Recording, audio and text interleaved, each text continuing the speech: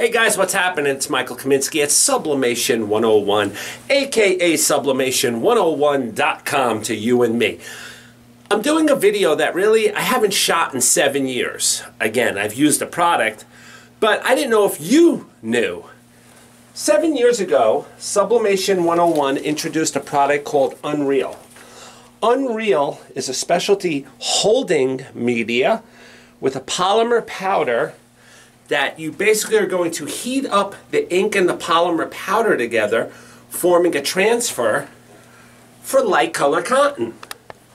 Now, you need to remember, you still cannot print white. So any shade of the image that should be white, you might want to throw an off-white in there to obtain some color. Okay? Stick around, I'm going to show you how it's done. Okay guys, when Unreal comes to you, notice there's two sides to the paper. There's a printed side and a blank side. We are printing on the blank side. I sized up a beautiful image right here. I'm going to put our media. Notice I call it media. I don't like to call it paper. I call it media because it's not a transfer paper. It does not transfer any coating onto the substrate. It is a holding paper.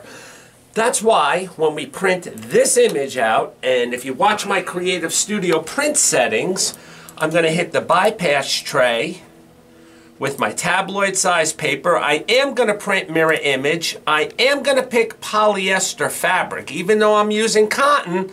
And remember, I want to print on high speed. This is one of the few times you'll ever hear me tell you to print on high speed because you don't want to oversaturate your ink. So you're going to send that to the printer and we're going to let that print. Product, I wanted to share with you one of the examples of the product that we made to give you an idea of what I mean about the shadowing and shading of your white area, because white is not a color, it is a shade. We got a nice definition of black in there. Our red is Corvette red, as you see. 100% machine washable, and if I do it on white, it's 100% bleach friendly. Hi guys, when our print comes out, this is actually wet. It is not a dry surface. You are then going to take your polymer powder in your packaging and you're going to sprinkle it. Don't go heavy because you'll see what I'm going to do here. So you see how I'm just basically covering the main areas. I don't want to miss. Then what I'm going to do here is I'm going to pick it up. You see why I said you don't need a lot? I'm going to pick it up and make sure I cover all areas of my transfer. Work over a garbage can. Now unfortunately guys, you cannot keep this excess powder. The reason is there's molecules of ink with the powder that are in there, and that's how you'll get spots. That's why I tell you do not apply too much. Now what you're going to do is, chances are you're going to have a heat press that you can lower the platen down. And if you notice I have the transfer face up, and I have the platen like that, I'm going to let that cure for 1 minute.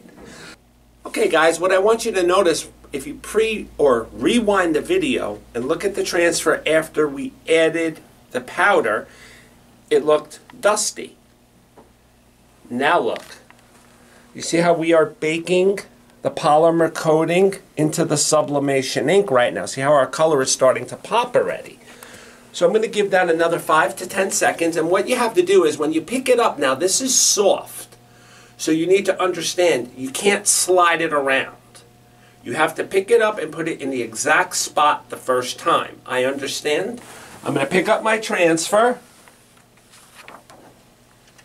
Not touching anything. I'm going to line it up into the designated area. And I'm going to set it down. I'm going to come over to my heat press. I have to back up my pressure because we did have that heavy pressure. And I'm going to press that down for 400 degrees for about 15 seconds. Okay?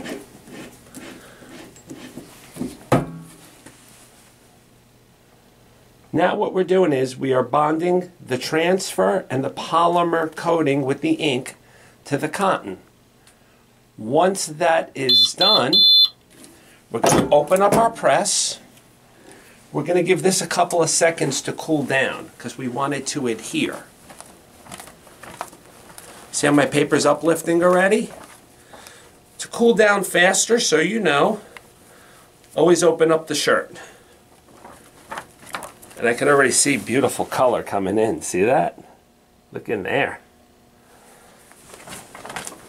Now you know why we call it unreal?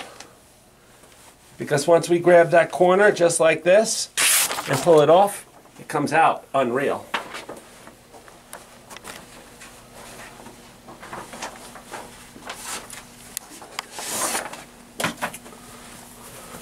"100% machine washable."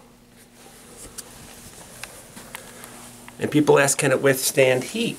How about I turn it over and put 400 degrees with 40 pounds of pressure. Okay.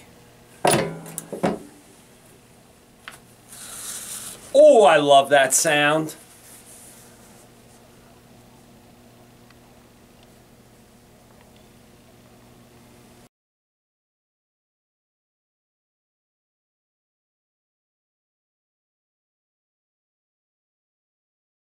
Guys, this is Michael Kaminsky from Sublimation 101, aka Sublimation101.com. Thank you for joining me, and this was unreal.